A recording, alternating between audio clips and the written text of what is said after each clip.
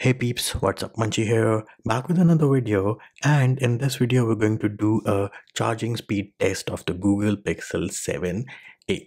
As per the leaks, the maximum charging speed of this device is supposed to be a disappointing 18 watts with a wired charger. We are using a 40-watt power delivery charger and our battery percentage was 1% when we started charging. At the 15-minute mark, we were at 17%. At the 30-minute mark, we were at 34%.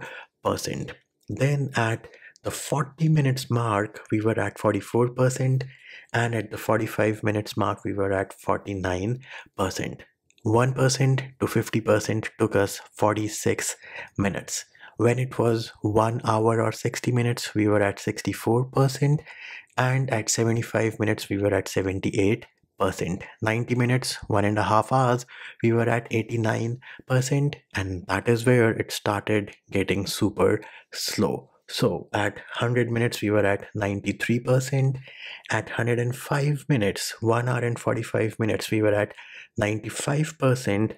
And a full charge from 1 to 100 took us 117 minutes. So 1 hour 57 minutes, almost 2 hours, or say 3 minutes shy of 2 hours. Of course, we did not do just one test, we did two tests, and the numbers are on your screen right now, and as you can see, they are pretty close. The second charge was done like 30 seconds earlier, so I rounded it off to 117 minutes. But yes, 1% to 100% is going to take you almost 2 hours. Disappointing in these days, but it is what it is.